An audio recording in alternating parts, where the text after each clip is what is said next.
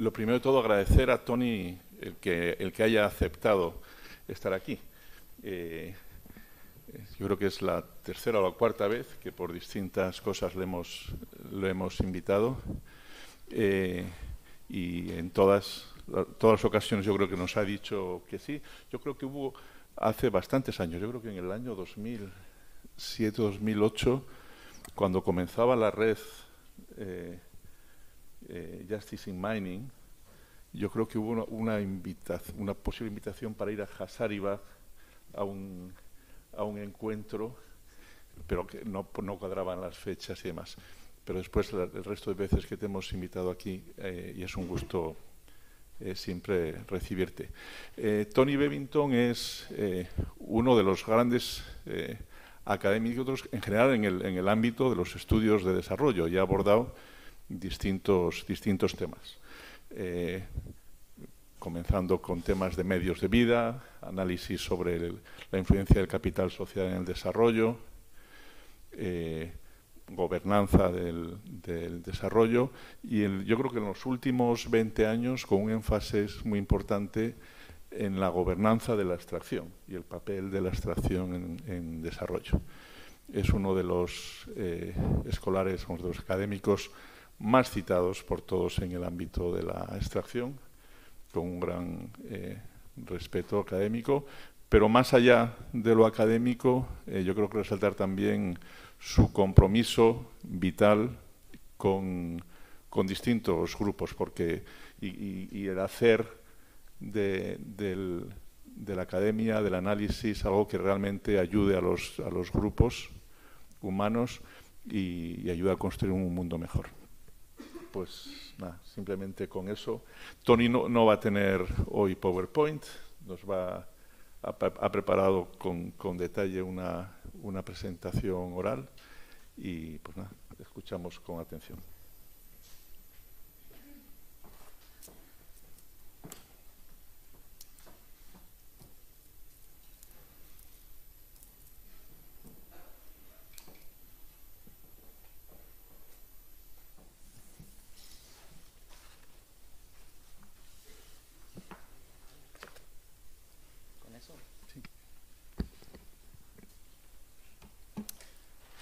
Bueno, sí, es al estilo antiguo, disculpa. Eso es algo que reaprendí durante COVID,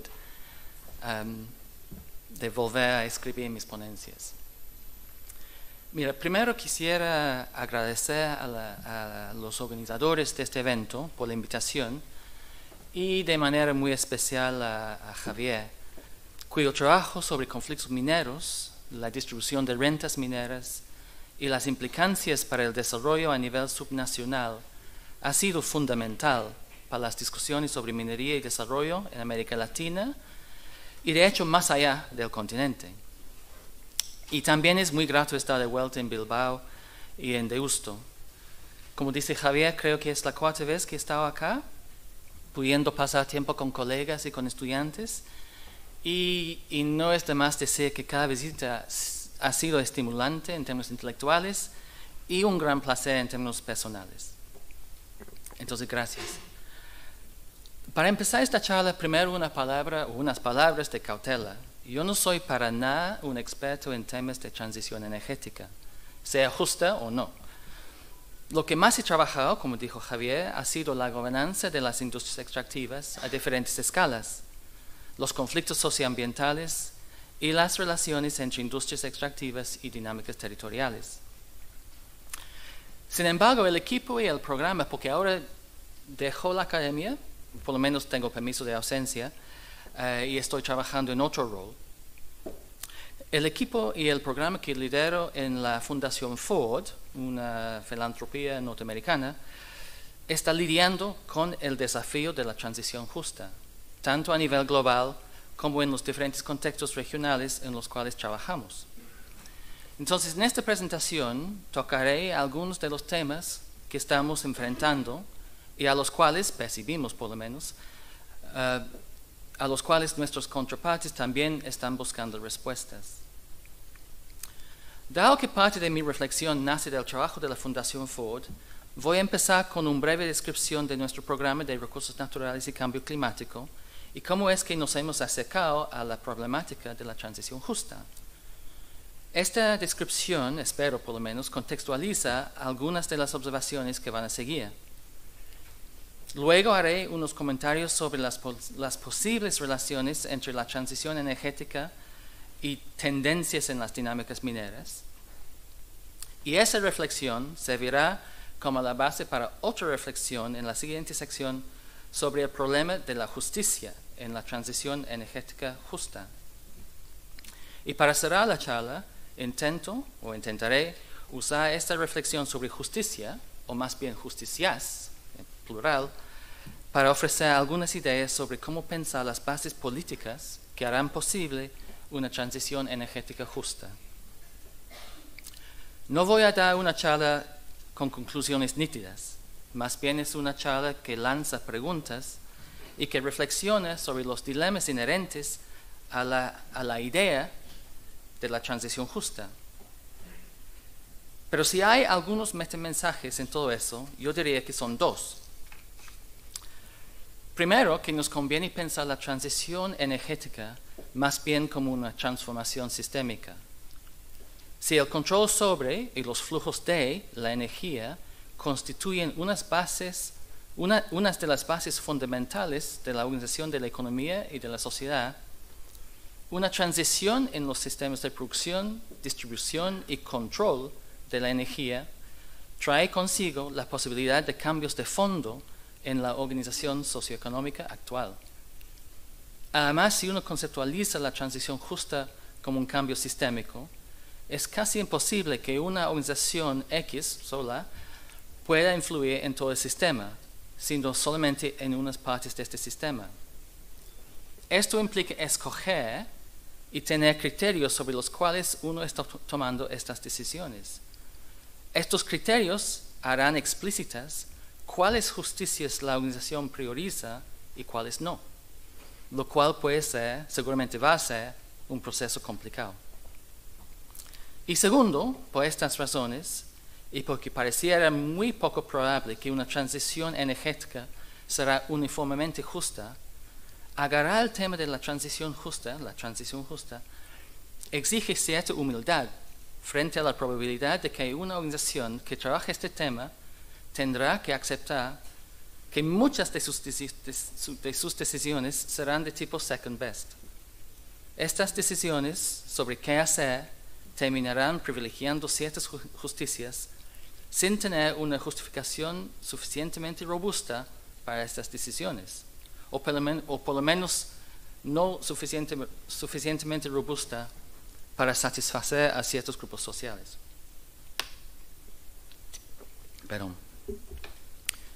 Pero antes de pasar a... Es que la sombra del micro está exactamente sobre la página.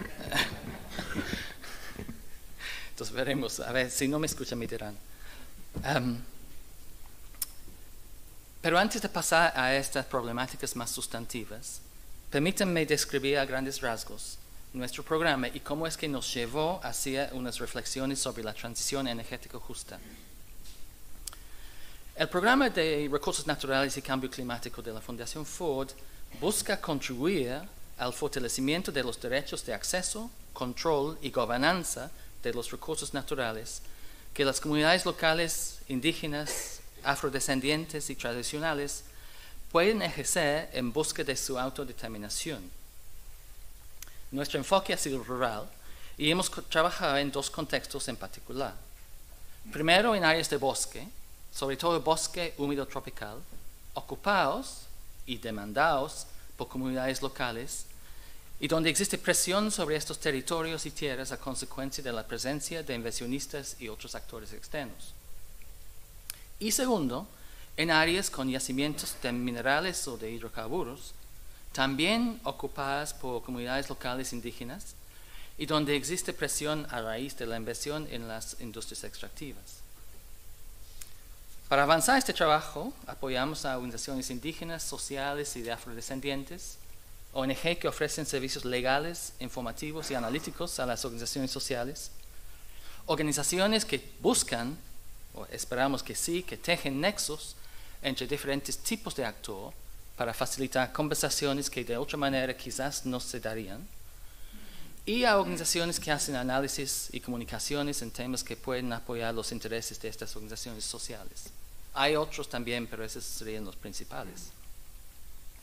Ambas líneas de trabajo, en bosques y en extractivas, nos llevaron al tema de la transición justa, sin que este tema ha sido un tema en nuestra estrategia y nada de eso. Recién entra. Pero nos llevaron hacia este tema por distintas vías. Si bien nuestro trabajo que buscaba apoyar procesos de titulación, autogobernanza y defensa de tierras y territorios de comunidades indígenas y afrodescendientes se basaba en un compromiso con los derechos humanos y la justicia social, esta línea de grant-making, de hacer donaciones, también se relacionaba con cuestiones de cambio climático.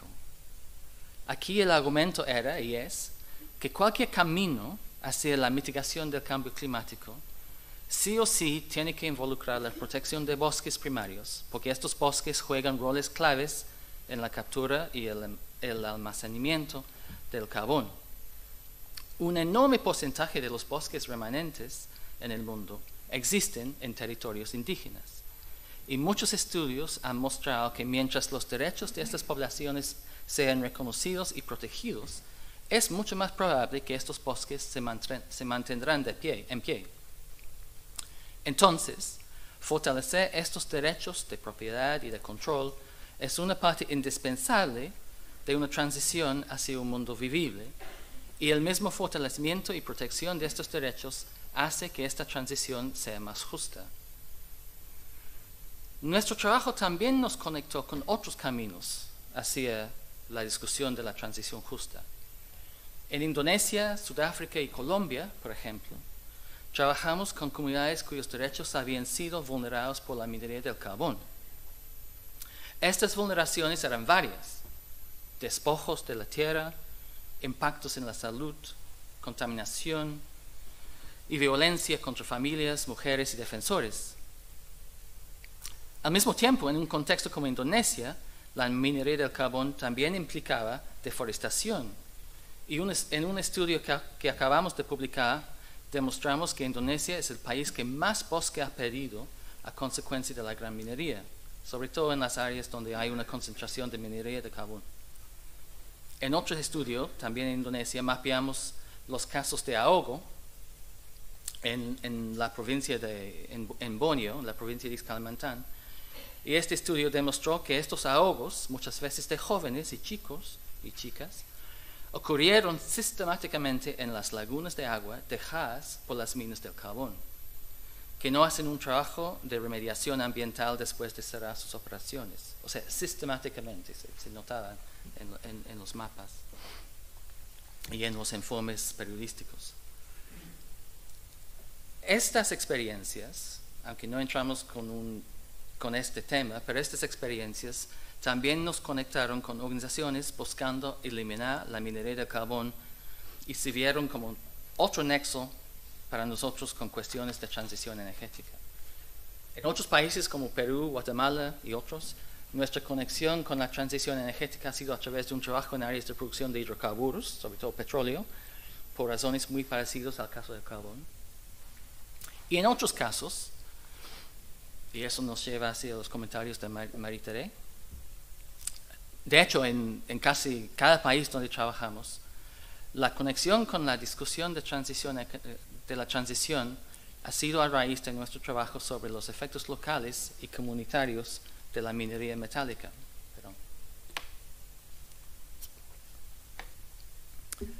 Como dijo Marie-Thérèse, y vuelvo a este tema en un ratito, la transición energética requerirá un uso mucho mayor y más intensivo de muchos minerales. Algunos de estos minerales son las llamadas tierras escasas o las rare earths. Algunos son minerales que hasta ahora no se han extraído tanto, como el litio, el cobalto, etc. Pero muchos son los minerales de siempre: cobre, níquel, hierro, aluminio, etc. Y empezamos a ver planes o narrativas en las cuales las empresas mineras, o los gobiernos también, hablaban de la necesidad de aumentar la extracción de estos minerales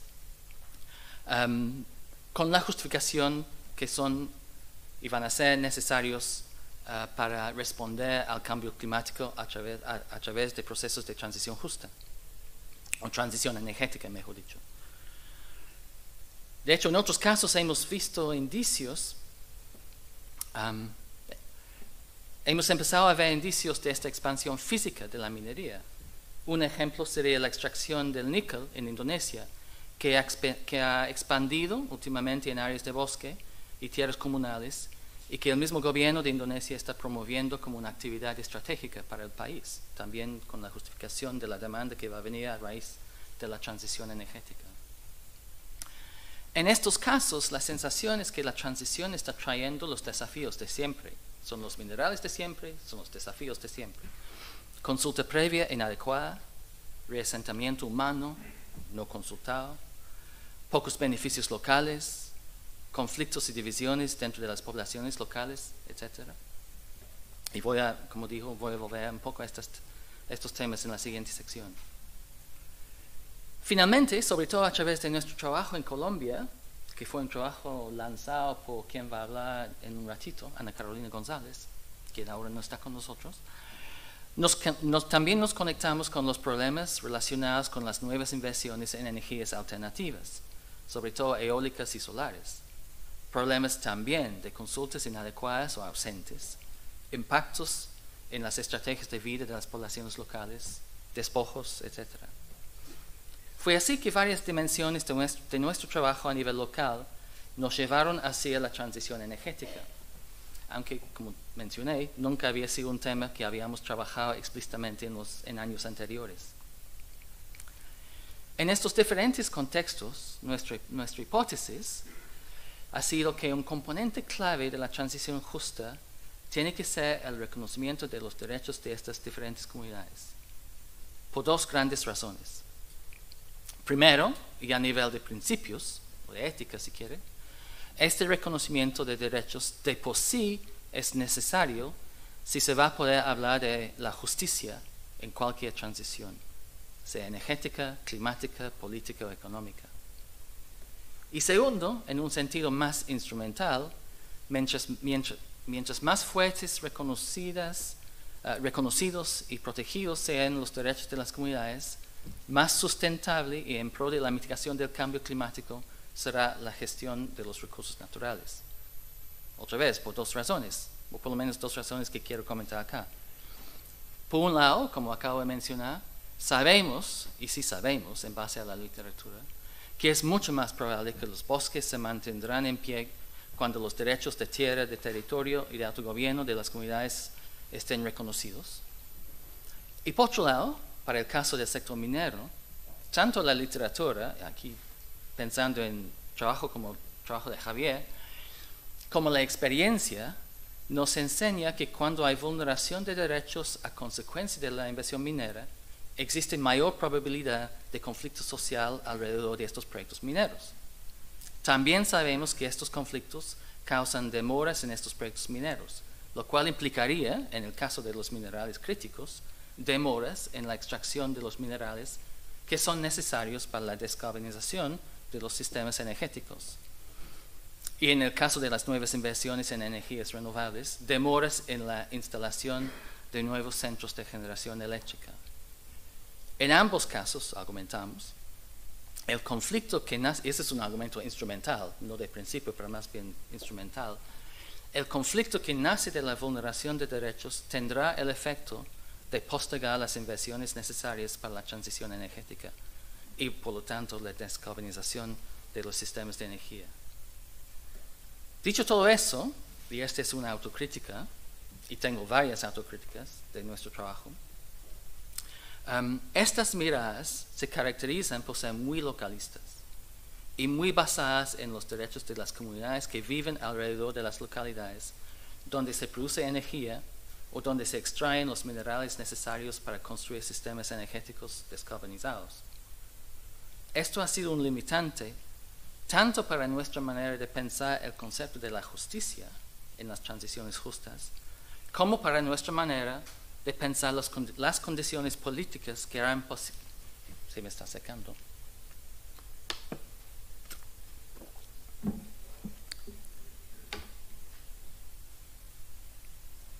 Un limitante también para nuestra manera de pensar las condiciones políticas que harán posibles una transición justa. En secciones subsiguientes me enfocaré un poco más en estos dos problemas, pero primero una reflexión sobre la dimensión minera de estos procesos de transición. Y aquí temo que voy a repetir algunos de los puntos de Marie-Thérèse, pero entonces unas reflexiones sobre este uso de minerales en la transición. Hace pocos años algunas organizaciones de la sociedad civil, yo sí creo, no sé qué piensan otros acá, pero esto ha sido un proceso de reconocimiento más o menos reciente. Algunas organizaciones de la sociedad civil empezaron a darse cuenta de que la transición energética que muchas de ellas promovieron, por lo menos en sus narrativas y sus constataciones públicas, iba a venir, incluyendo la Ford, iba a venir acompañada por una intensificación muy significativa en la extracción de minerales. Yo creo que todavía falta profundizar esta reflexión, y de hecho siguen habiendo organizaciones quienes o no se han dado cuenta de esta realidad o por lo menos no lo han incorporado en sus programas de trabajo y no lo han dado la importancia que realmente merecen. Voy a pasar a esta siguiente sección. Solo es un comentario. Lo que llama la atención es que empieza a circular en los debates públicos también. Justo ayer escuché que el BBC, yo soy inglés, el BBC está por empezar toda una serie en su canal principal de noticias sobre esta contradicción de la transición energética. Pero no quiero pasar demasiado tiempo en este tema de los minerales o la base mineral de la transición, pero quisiera comentar algunos puntos que tienen que ver con el tema. Primero, pienso que cabe recalcar las dimensiones de la expansión minera requerida por la transición energética. Aunque existen diferentes estimaciones de esta expansión, lo que todos tienen en común es que las cifras son altísimas. Aquí comparto algunas estimaciones generadas o citadas por colegas de la Universidad de Queensland, del Instituto para Minerales Sustentables. Se estima que la energía solar requiere 40 veces más cobre por unidad de energía producida que requiere la energía producida por fuentes fósiles. Y que la energía eólica requiere 14 veces más hierro, que es el caso para la energía fósil. Se estima que entre el año 2000 y 2050, la minería de cobre producirá 900% más relaves que el sector produjo durante todo el siglo XX. De hecho, el uso de cobre ya está subiendo de manera más o menos importante y rápida. La demanda para el litio, el cobalto y el níquel, todos necesarios para baterías para almacenar la electricidad solar y eólica, y más específicamente para la movilidad eléctrica, también crecerá por órdenes de magnitud. Un estudio del Banco Mundial estima que la producción de cobalto tendrá que crecer por 500% entre ahora y hace un par de años y el año 2050. Ese es el primer punto. Las dimensiones no son menores. Segundo, no hay por qué suponer que los impactos de esta fase de extracción minera serán distintos a los impactos de fases anteriores. En la medida en que las empresas son las mismas, los trabajadores son parecidos, han ido a las mismas escuelas de formación, volviendo al tema de formación, y las leyes y las regulaciones no han cambiado tanto, es más o menos lógico suponer que las dinámicas de esta extracción y de su relación con el medio ambiente y con las comunidades sean similares. Hay mucho que se puede decir acá sobre estos impactos, Pero yo simplemente quisiera comentar para estos impactos. Son temas trabajados por partners nuestros y también son temas que creo que son claves. En sus conocidos informes anuales sobre los homicidios de los defensores ambientales, la ONG Global Witness ha concluido que como promedio, y ustedes sabrán este dato, se matan a 4 defensores ambientales por semana a nivel global, que seguramente es una subestimación de los homicidios por la metodología de Global Witness, porque es una metodología muy exigente. Pero igual, se matan a 4 defensores por semana. Y el sector minero ha sido el sector, en muchos años, ha sido el sector más peligroso para los defensores ambientales. Por otro lado, las empresas mineras usan la litigación para silenciar las voces de los que critican el sector, sobre todo a través de la llamada litigación estratégica en contra de la participación pública, o su sigla en inglés son los SLAPs. Strategic Litigation Against Public Participation. El Centro para Empresas y Derechos Humanos, por ejemplo, identificó entre 2015 y 2021 355 casos de SLAPs, de los cuales 108 casos, 30%, tenían que ver con el sector minero. Y el sector minero tuvo más casos que cualquier otro sector. El temor es que tendencias como estas se mantendrán en esta nueva fase de expansión minera. Dicho eso, ese es el tercer punto acá. Si bien se puede suponer que los impactos que vendrán a consecuencia de la extracción de los minerales de transición van a ser parecidos a los impactos de ciclos mineros anteriores, también existen unas diferencias no menores que hacen temer que algunos de estos impactos serán aún más serios en este siguiente ciclo. Aquí menciono 3 razones por esta hipótesis, por lo menos. Primero, yo diré todos, pero la gran mayoría de los índices de la calidad de la democracia y del espacio cívico a nivel global indican un deterioro a nivel global. Según el ICNL, que es el International Center for Non-Profit Law, el Centro Internacional para el Derecho de las Entidades sin Fines de Lucro, según el ICNL, entre 2012 y 2018, entonces es un poco viejo el dato, por lo menos 72 países propusieron o implementaron restricciones legales sobre la sociedad civil. Según Freedom House, el año 2019 marcó 14 años seguidos de deterioro en las libertades cívicas, con deterioros notables en 25 de 41 democracias establecidas. Aquí estamos hablando también dentro de las democracias. Esta tendencia se empeoró durante COVID.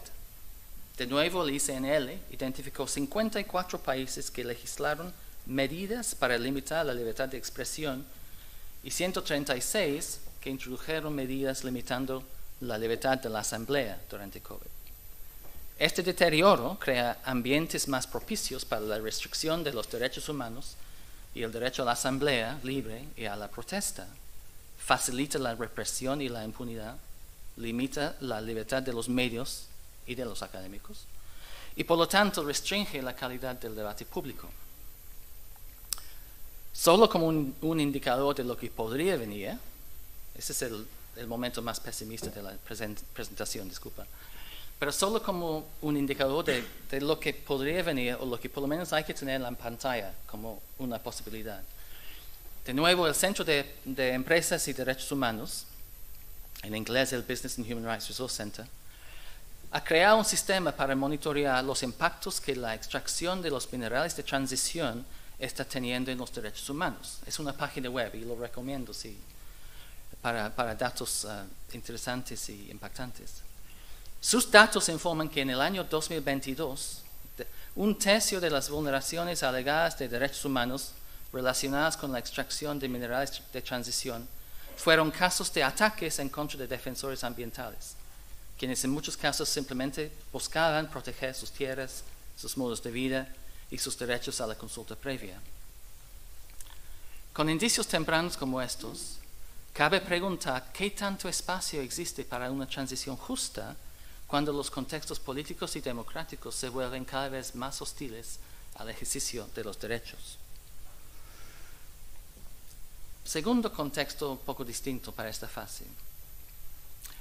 Es posible que esta ronda de extracción traerá consigo impactos ambientales serios. Por un lado, tenemos la simple cuestión de escala. Si es cierto que la extracción de cobre durante la primera mitad de este siglo va a producir 9 veces más la cantidad de relaves producidos durante el siglo pasado, esto implica una huella enorme en el medio ambiente. Paisajes y territorios transformados 9 veces más que durante el siglo anterior, solamente por cobre. Algo parecido, aunque no tan enorme, se dará para aluminio, hierro, etc. La extracción de litio en el llamado triángulo de litio en los Andes de Chile, Argentina y Bolivia causará un daño irreparable en los salares donde se encuentran las aguas saladas que contienen este litio. Para sacar litio, sí o sí hay que destruir la capa de sales sólidas en estos salares y drenar los salares. No queda otra opción que la destrucción de los salares, que son espacios que proveen servicios ecosistémicos y culturales a la vida y a las comunidades aledañas. Como otros ejemplos, alrededor del 70% del cobalto hasta ahora a nivel global viene de los bosques de la República Democrática del Congo, donde también se están sacando montos importantes de cobre. Ya mencioné el caso de níquel en Indonesia, impactando bosques. O sea, se están dando procesos en los cuales la extracción de minerales para la descarbonización produce efectos que irónicamente llevan a la emisión de gases de efecto invernadero y llevan a la pérdida de la capacidad de captación de carbón en el sistema global. Estos impactos ambientales son a la vez sociales. Influyen en los ambientes y los paisajes que constituyen bases para los medios de vida y los sistemas simbólicos de las poblaciones que viven en o cerca a estos lugares. Esto en sí es una injusticia.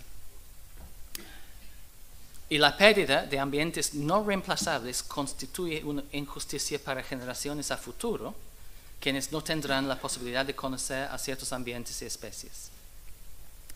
Y no habrán tenido voz en la toma de las decisiones que llevaron a que se les niegan esta posibilidad. Tercero, y quizás lo más importante, es que este ciclo de expansión minera se lleva a cabo en un contexto donde las narrativas que lo contextualizan son narrativas de urgencia. Esta es la urgencia de reducir emisiones sustantivamente antes del año 2030 para poder evitar un calentamiento global que excede a los 2 grados.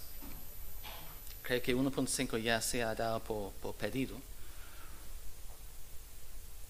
Ahora, la urgencia, como sabemos de otros contextos, es una narrativa que se puede prestar a la justificación de muchas cosas que en otros contextos serían más cuestionables. Ya se nota que ciertas empresas están movilizando esta narrativa. He escuchado, y seguramente ustedes también en otros contextos, he escuchado ejecutivos mineros decir, básicamente, ¿cómo vamos a convencer a las comunidades de que sí o sí tenemos que extraer estos minerales de sus tierras? Y en otros contextos, narrativas de urgencia se prestan a formas de gobierno autoritario, que expresa en decretos extraordinarios de interés nacional, por ejemplo. Y eso sería en contextos donde ya, como los datos que acabo de citar demuestran, ya se están notando reducciones del espacio cívico. Y son estas narrativas de urgencia que también justifican la creación de zonas de sacrificio. Y esta vez se pide un sacrificio para el bien común, global, y para la sobrevivencia de la humanidad, no solo para el crecimiento económico nacional. El sacrificio, bajo narrativas de urgencia, con demasiada facilidad se vuelve necesario. Ahora bien, uno puede argumentar que estos adversos impactos socioambientales constituyen costos necesarios para una transición energética que va a permitir procesos de recuperación ambiental en otros lugares donde de otra manera se hubiera seguido extrayendo fuentes de energía fósil. Lugares como los paisajes cicatrizados por los tajos abiertos de carbón en Kalimantan, Indonesia, o en Mpumalanga, en Sudáfrica, etc. O las aguas contaminadas por pozos de petróleo en la Amazonia peruana y ecuatoriana. Pero este contraargumento resta sobre ciertos supuestos que son cuestionables. Por un lado, supone que habrá la inversión necesaria para facilitar estos procesos de recuperación y restauración. Y la evidencia, el caso de los ahogos, por ejemplo, histórica sugiere que esto sería optimista. Segundo, supone que esta recuperación ambiental se vendría acompañada por una recuperación económica necesaria para sostener los medios de vida de la población local. Y tercero, supone que es posible recuperar estos paisajes, pero en muchos casos han sido tan transformados y contaminados que la viabilidad de su recuperación no es cierta. En estos contextos, ¿cómo se puede entender? Y con eso voy empezando a cerrar la presentación. ¿Cómo se puede entender y buscar la justicia? Como sugieren estos comentarios anteriores, llegar a una definición de justicia en el concepto de transiciones energéticas justas es recontra complicado. La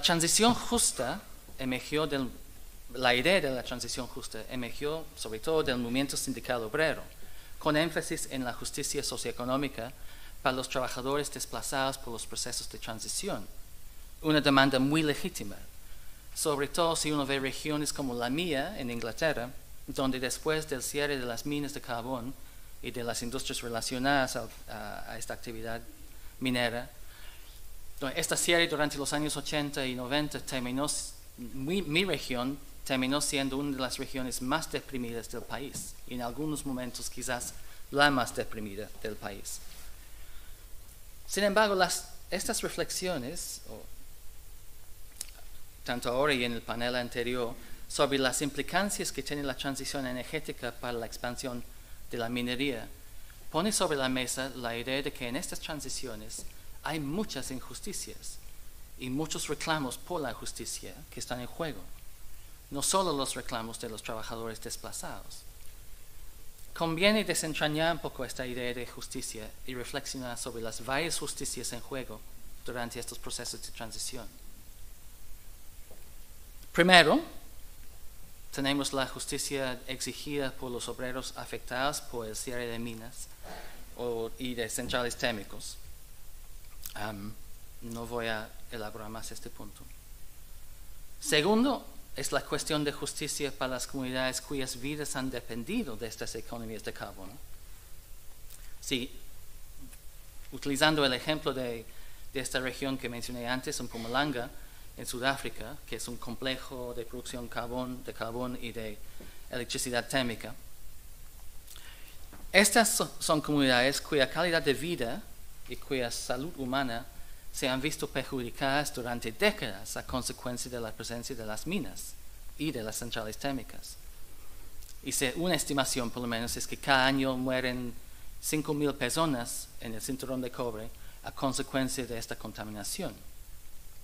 Para ellos y ellas, pareciera que una transición justa sería una transición que atienda a estos impactos negativos. Sería una transición que combina reparaciones para estas injusticias acumuladas, una transición que también implica el cierre del complejo de carbón que tanto daño les ha hecho, pero también una transición que involucra la creación de nuevas economías que van a posibilitar mejoras en su calidad de vida. Tercero, vienen las demandas de justicia para las comunidades periurbanas y rurales, quienes no acceden a la energía. Dado que la matriz energética basada en fósiles no les ha dado un acceso adecuado a la energía y a la electricidad, estas demandas de justicia no necesariamente traducen en una demanda que el sistema actual siga, pero sí son demandas que cualquier sistema que lo reemplace les dé mayor acceso a electricidad que el sistema actual, que en muchos casos es un acceso nulo. Entonces, si las primeras dos justicias que mencioné tienen que ver con el lado de oferta de la energía, este tipo de demanda de justicia gira alrededor del lado de demanda y de necesidad. 4 vienen las demandas de las comunidades donde se van a instalar las nuevas inversiones en energía renovable. Inversiones que siempre requieren acceso a mucha tierra, o en algunos casos a mucho más. Y ya se empieza a generar cierta literatura sobre los impactos dañinos que pueden tener los parques eólicos y solares en las comunidades donde se construyen, sea por falta de consulta previa, impactos en sistemas de pastoreo, de pesca, etc. El caso del istmo de Tehuantepec en Oaxaca es un caso de estos, entre otros muchos.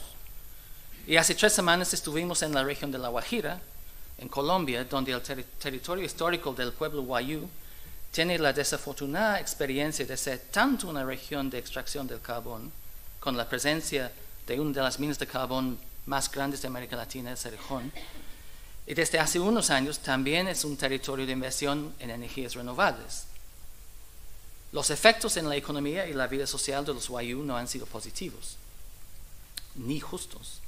Y en nuestras reuniones con líderes Wayuu hablaban de lo que ya acabamos de conversar, de despojo, de nuevas divisiones en las comunidades, de conflictos violentos entre familias y de procesos de consulta que han sido ausentes o muy capturados por ciertos intereses.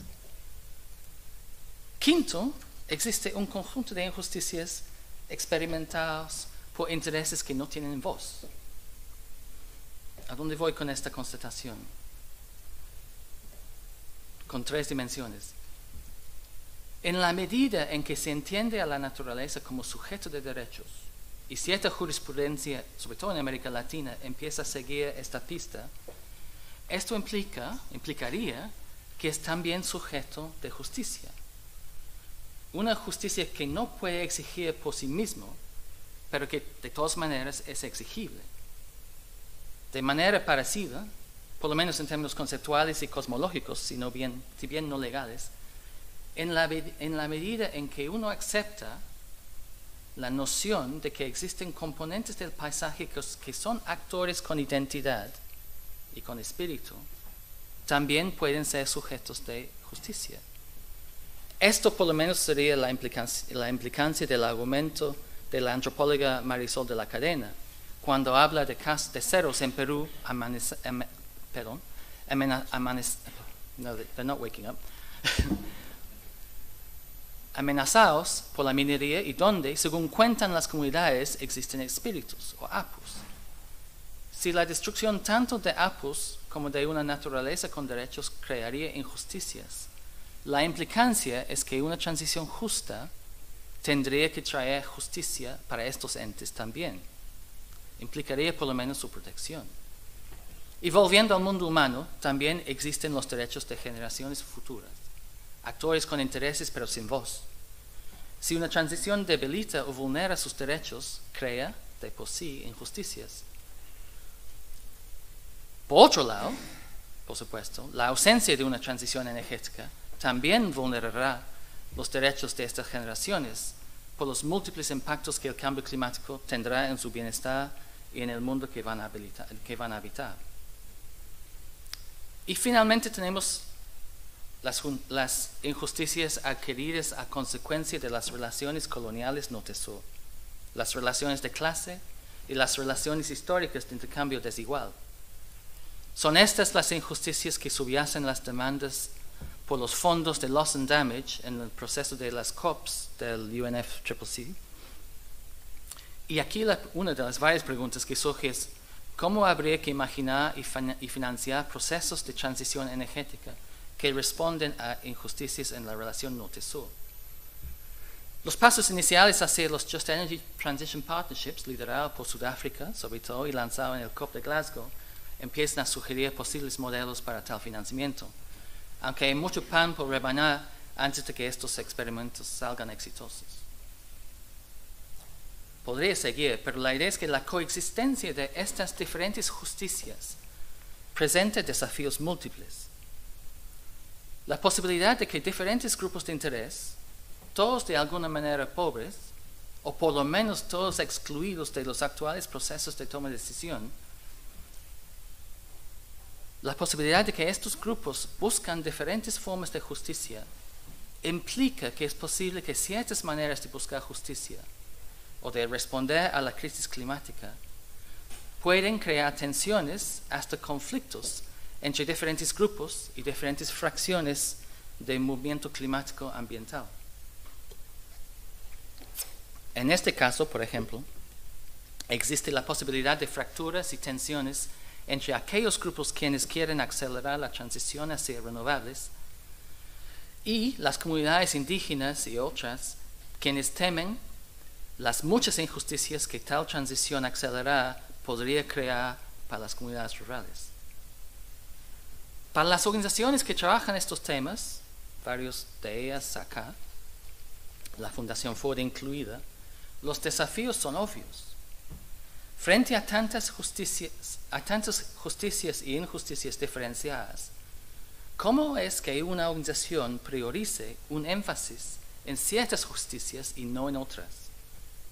Además, ¿cómo logra priorizar cuando esta organización se encuentra frente a contextos diferenciados, donde, por ejemplo, en algunos casos el tema laboral es central, en otros casos no lo es? O en algunos casos el tema del acceso a la energía es muy desigual y en otros casos no tanto. Estas diferencias contextuales influirán, se supone, en los tipos de justicia priorizadas por las organizaciones. Por otro lado, si uno niega priorizar estas diferentes justicias y decide trabajar en justicias en todo el sistema, ¿cómo es que una organización puede justificar el argumento implícito en tal estrategia que todas estas injusticias tienen el mismo peso? O sea, implícitamente sigue habiendo un argumento ético. Además, ¿cómo demostrar, si uno sigue esta pista, que uno tiene la capacidad necesaria para influir de una manera eficaz en todo el sistema, lo cual parece poco probable? Para los grupos, pensando en nuestros contrapartes, que representan a ciertas bases sociales, les es más fácil responder a estas preguntas, me parece por lo menos. Por ejemplo, en el caso de nuestro contraparte Cultural Survival, que es una ONG compuesta mayormente por personas indígenas y que trabaja solamente con poblaciones indígenas, la decisión de enfocar su trabajo en los impactos de la nueva minería en comunidades indígenas tiene sentido y es sumamente defendible. Aunque aún en este caso, uno podría preguntar ¿por qué priorizar comunidades indígenas impactadas por nuevas inversiones y no priorizar las comunidades indígenas urbanas que sufren limitado acceso a la energía eléctrica, quienes también tienen demandas para justicia en la transición energética? Para un grupo como nuestro programa en la Fundación Ford, no es fácil construir una narrativa que explica por qué nos enfoquemos en ciertas injusticias y no en otras. En la práctica, la tendencia es mantener el enfoque que uno siempre ha tenido, pero seguir esta pista es más bien inercia más que una reflexión consciente sobre cómo responder a las múltiples y a veces compitiendo injusticias que están en juego en las transiciones energéticas. El otro desafío sugerido por esta diversidad de justicias y de posibles reclamos, y con eso sí cierro, Javier, disculpa, tiene que ver con la construcción de alianzas políticas en pro de la transición energética. Pero antes de cerrar la charla con esta breve reflexión sobre este desafío, es importante reconocer, tomando en cuenta las injusticias Norte-Sur, que quienes deberían asumir los principales costos de la transición energética y quienes sí tienen que resolver este problema de alianzas políticas son, nuestros por ser europeo y norteamericano adoptivo, son nuestros países y nuestras sociedades los principales emisores históricos de los gases de efecto invernadero. Y en esto nos va mal. Por un lado, una parte muy importante del capital financiero con sede en los países del norte sigue invirtiendo en la extracción de hidrocarburos. Según el Production Gap Report del Instituto de Stockholm Environment Institute de Medio Ambiente de Estocolmo y otros, de hace un año y pico, los gobiernos invirtieron más fondos, utilizando sus paquetes de recuperación post-COVID, los gobiernos invirtieron más fondos en energía fósil que en energías limpias. 233 billones comparado con 146 billones. El informe del Rainforest Action Network, también un parte nuestro, Banking on Climate Chaos, concluye que en el periodo entre los acuerdos de París en 2015 y el año 2022, los 60 bancos comerciales más grandes del mundo habían invertido 3.8 trillones en proyectos basados en energía fósil. Michael Northrop, mi contraparte en el fondo de los hermanos Rockefeller en Nueva York, comenta que, citando a Michael, llama mucho la atención, bueno, no estoy citando a Michael, estoy citando a mi mal castellano, mi traducción, disculpa. Pero él dice, llama mucho la atención que, a diferencia de los demás sectores quienes han contribuido al calentamiento global, no hay ni uno de los 60 bancos comerciales principales quienes han elaborado una posición de liderazgo en cuanto a la descarbonización. Y en mi país, Gran Bretaña, y sobre todo en Inglaterra, tenemos ahora, desde la semana pasada, un gobierno que vuelve a promover el fracking y la venta de lotes de hidrocarburos en el Mar del Norte. Y empieza a cuestionar programas que buscaban fortalecer las capacidades del sector rural en promover la adaptación al cambio climático y la captación natural del carbón y la protección de hábitat. Estos son indicadores de la falta de interés que tienen varias élites económicas y políticas en lograr una transición justa, por lo menos hasta que sea sumamente rentable. También reflejan el peso de la injusticia Norte-Sur en estas discusiones y lo difícil que es construir alianzas que pueden servir como bases políticas fuertes, alianzas que pueden también sustentar los procesos de transición energética justa. Sin embargo, quiero cerrar sugiriendo que nunca habrá una transición energética justa sin que exista un actor político quien tiene el poder y la capacidad de convocatoria para llevar la transición a cabo. Frente a las muchas fuentes de resistencias a la transición justas, fuentes que incluyen la banca comercial, los intereses consolidados en el sistema energético actual, las poblaciones con ansias de acceder a energías cuyo precio pueden pagar muy justificadamente, las poblaciones que se verán, como en los Estados Unidos, que se verán afectadas por el cierre de minas de carbón. Frente a esas resistencias, pareciera que el único camino hacia una transición justa es un camino basado en alianzas de base muy ancha. Construir estas alianzas requerirá una discusión dura y franca sobre los distintos intereses de diferentes grupos y las distintas justicias que reclaman. Para que se vaya tejiendo tales alianzas, estas discusiones tendrán que llegar a acuerdos sobre los trade-offs aceptables entre las diferentes ideas de justicia apoyadas por los distintos intereses que hacen parte del acuerdo. Dicho de otra manera, una transición justa no se caracterizará por haber identificado la versión correcta de la justicia, sino por haber llegado a un acuerdo político sobre una forma de transición que satisfaga los derechos básicos y las preocupaciones básicas de diversos intereses. Esta no es una opción fácil. Implica pelear en contra de las fuerzas que buscan reducir y no ampliar el espacio cívico y el debate público. Implica que haya una representación adecuada de los intereses que no tienen voz en estas discusiones. Y sobre todo, implica sostener acuerdos en los cuales nadie va a lograr la justicia que realmente quiere, porque todos van a poder convivir con las justicias a medias acordadas entre los miembros de la alianza. Disculpa la tardanza.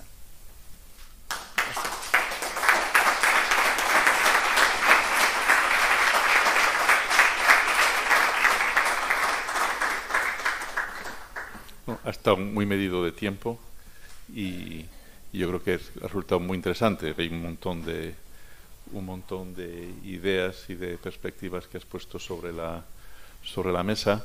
Ahora tenemos un ratito para preguntas, para poder plantear cuestiones a Tony o comentarios a lo que hemos escuchado.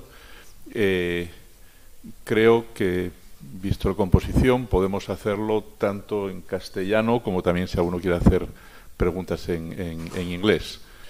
Mientras vais preparando cuestiones, yo tenía una casi al principio de tu intervención. Hablabas de una mirada muy localizada y que eso hacía solo, digamos, era una visión parcial de la justicia. Entiendo que es porque, evidentemente, lo que has desarrollado después de esa concepción de justicia mucho más compleja, con distintas perspectivas, intereses y demás, relativiza eso. Pero no sé si podías profundizar un poco más en eso, cómo a veces, hasta qué punto la localización de la mirada hace justicia y hace injusticia.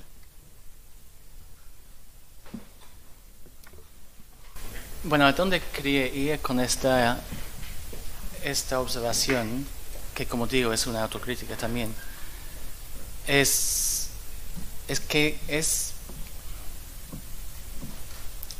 No es que está mal tener un enfoque localista, pero eso nunca va a ser suficiente para sentar las bases políticas de una transición. Y no va a ser suficiente por varias razones, pero entre ellas, primero porque hay muchas comunidades urbanas, por ejemplo, quienes también tienen un sentido de injusticia en su acceso a muchas cosas, pero entre ellas energía, en el sistema actual. Y si no se reflexiona, si no hay respuesta a estas demandas por justicia, la lectura de justicia siempre va a ser muy parcial. Se va a enfatizar las justicias exigidas por comunidades locales sin tomar en cuenta las justicias exigidas por otros tipos de comunidad y población en otros lugares, y sin pensar las relaciones y los trade-offs entre estas demandas. Y tampoco una hipótesis es que sin una alianza que cruce estos espacios rurales y espacios urbanos, no va a ser posible construir una base política con la fuerza necesaria para empujar y exigir una transición energética que responde a diferentes injusticias. Entonces, la mirada localista corre el riesgo de no pensar los desafíos muy espinosos, desafíos políticos que quedan por adelante para construir estas bases políticas. Ahí iba con esta reflexión. Sí, eso, con eso. Muchas gracias. Hola, buenas. Lo primero, agradecer la presentación que has hecho porque ha sido muy extensiva, con muchos datos de distintas zonas del mundo, y debo reconocer que me ha resultado absolutamente demoledora. Ya suponía, pero con datos más precisos, ¿no? Entonces, hablabas de los entornos naturales deteriorados, hablabas de gobiernos con índices de calidad democrática decrecientes, y de empresas mineras extractivas sin muchas miras y muchas consideraciones ligadas a crímenes de líderes locales y de inversiones que van encaminadas por ahí, ¿no? Entonces, yo me hago la reflexión de si no hay también algunos otros actores que no he visto lo suficiente. Me refiero a, yo diría tres. Uno que sería la ciudadanía, la potencia de la ciudadanía. En segundo lugar, los medios de comunicación. Y la primera de todas y la última, la que abre y cierra, que es la naturaleza. Es decir, no entiendo la sostenibilidad si el sistema económico no se adecúa a los límites de la naturaleza. Yo creo que a nadie se nos escapa las inundaciones de Pakistán recientes, toda la calorina, los incendios abrumadores que estamos sufriendo en toda Europa, en Norteamérica y en otras partes del mundo, ¿no? Entonces, yo creo que la naturaleza impone sus leyes y las sitúa, ¿no? Entonces, yo pienso también que alguna vez habrá que hablar del debate de lo suficiente, ¿no? Porque todo lo que planteabas es como más, y vamos a necesitar más generadores eólicos con un 40% más de cobre de consumo para las plataformas fotovoltaicas, más hierro para las eólicas. Es decir, es todo un viaje hacia el absurdo, absolutamente, ¿no? Fuera de los criterios de la lógica más racional y más sensata, pienso, ¿no? Entonces habrá que introducir el debate de lo suficiente. Los medios de comunicación tendrán que empezar a decir las cosas más ligadas a la verdad que a los intereses económicos, o habrá que decir a la ciudadanía que empiece a alejar el sueño de tener todo el mundo un coche porque no hay litio suficiente, porque no hay cobalto suficiente.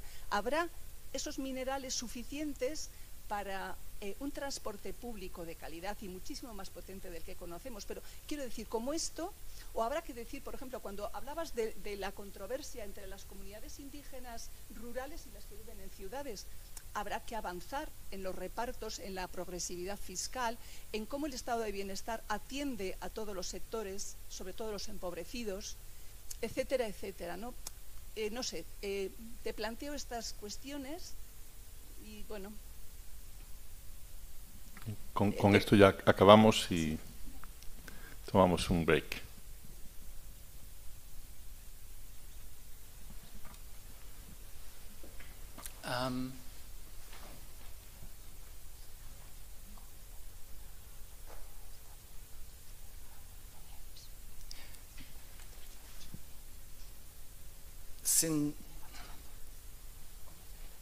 Sin duda que es clave que haya un cambio en las concepciones de bienestar, de desarrollo, de buen vivir,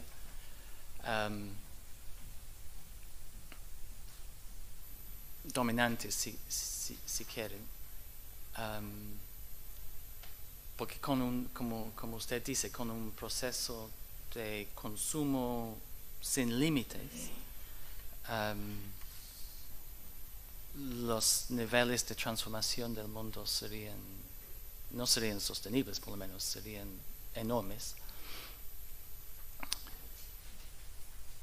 En ese sentido, saqué esta sección de la charla porque ya era larga, pero en ese sentido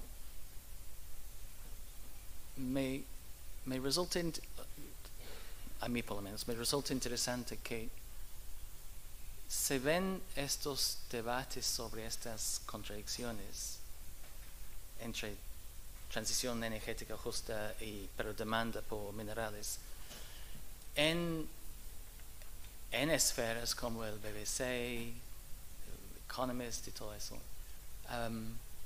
Que eso ha pasado más o menos rápidamente, porque no es que estos debates empezaron hace muchos años. Entonces el hecho de que medios masivos, elitistas, sí, pero masivos como estos, ya están discutiendo estos dilemas y estas contradicciones me parece llamativo y importante. No es que el BBC o el BBC o el país va a cambiar narrativas dominantes actuando solo actuando por sí mismos, pero que estos tipos de voz estén tocando estos temas me parece importante, porque es parte de este proceso de cambio narrativo que usted menciona como tan clave.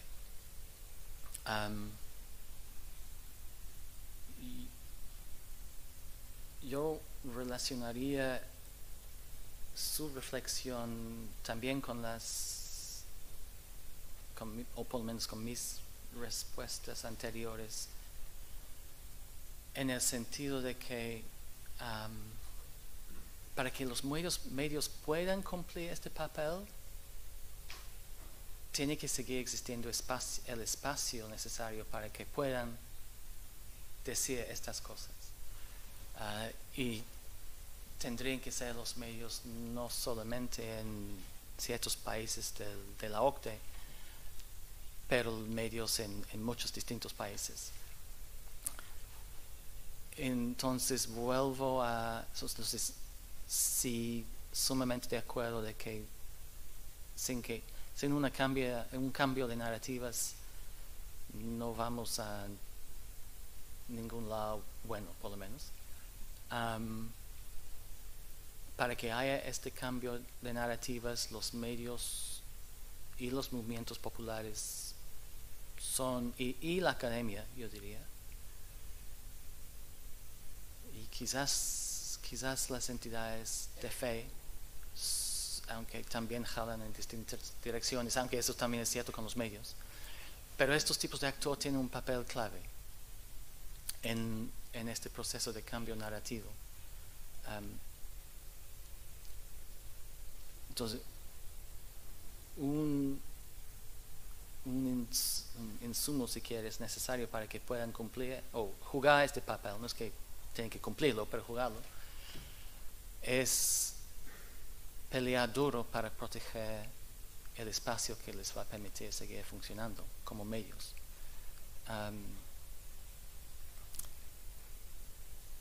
Y ahí habría que buscar aliados con poder para defender estos espacios, porque sí hay mucha presión sobre los espacios disponibles para debate público en muchos países. No sé qué más desea no quería que la presentación sea demoledora, disculpa. La idea era más bien sugerir el valor de plantear la discusión de transición justa de otra manera y ubicarla en una reflexión sobre la diversidad de justicias que circulan,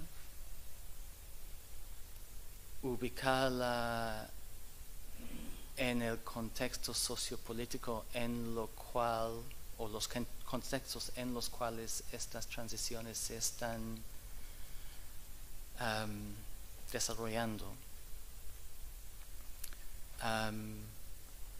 Y con eso sugería que, si bien, por cierto, hay un componente comunitario clave en procesos de transición justa y hay componentes tecnológicos claves en estos procesos de transición, más importante todavía es la protección de espacios públicos para seguir discutiendo la transición,